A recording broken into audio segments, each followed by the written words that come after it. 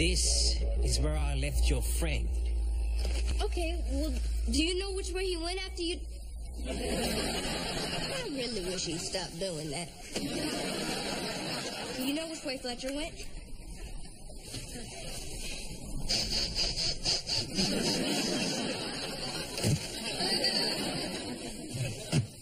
Uh-huh.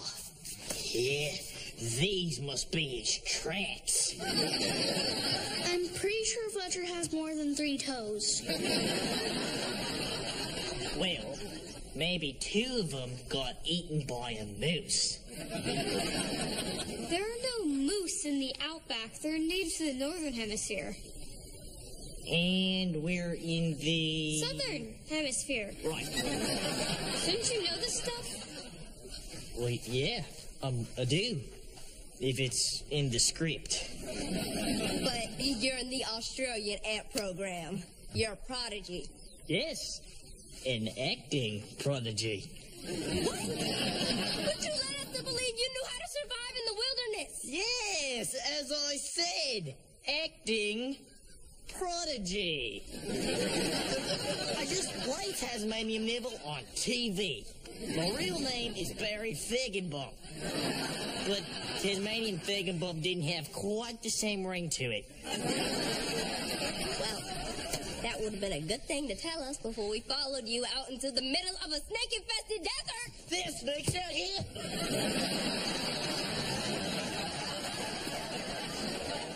We're all gonna die. We're all gonna starve to death and die. I'm the star of a wilderness survival show. If I die out here, people will mock me on the message boards. Just relax. Someone will come looking for us.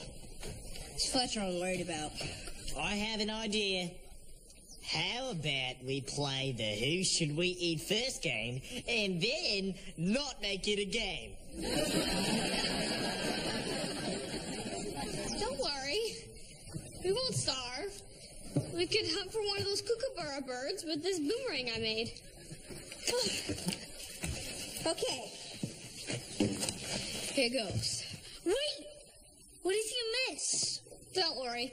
The angle of the boomerang's airfoil wings creates aerodynamic forces that curve its trajectory, making it travel in an elliptical path and return to its point of origin.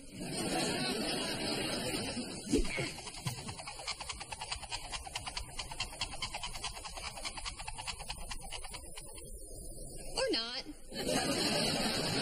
Okay, forget food. The desert. It gets cold at night. It does? That's crazy. Maybe we can start a fire by banging these 2 rocks together.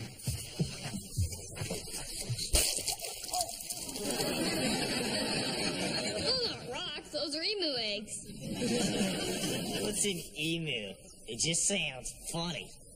Emu. The emu is a soft-feathered, brown, flightless bird that, despite its cuddly appearance, can tear the flesh off a human when angered. A little bird can do that? Oh, they're not little. They're about this tall.